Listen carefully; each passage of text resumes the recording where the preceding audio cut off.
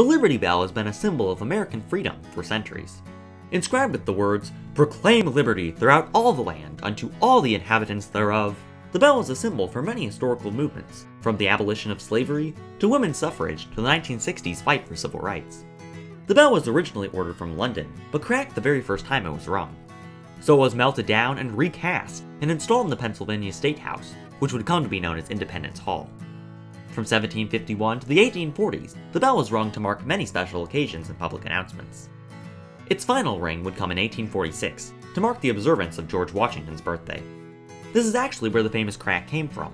It was actually made on purpose to allow the bell to continue to be rung despite a smaller crack that was caused sometime in the prior few years. After it was rung in 1846, another thin crack was found, causing the bell to fall silent to this day.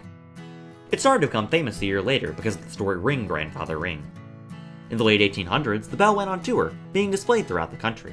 This helped remind a country that had recently been through a bloody civil war of a time where they had fought together against a common enemy and gained their independence. A replica called the Justice Bell made a journey across Pennsylvania in 1915, this time to support women's voting rights. Today, the bell can be found in Pennsylvania's Liberty Bell Center, along with exhibits about its history. This bell has had a storied past and is a symbol for liberty just as relevant now as when it was created, over 250 years ago. Thanks for watching RSC Adventures, and we'll see you next time.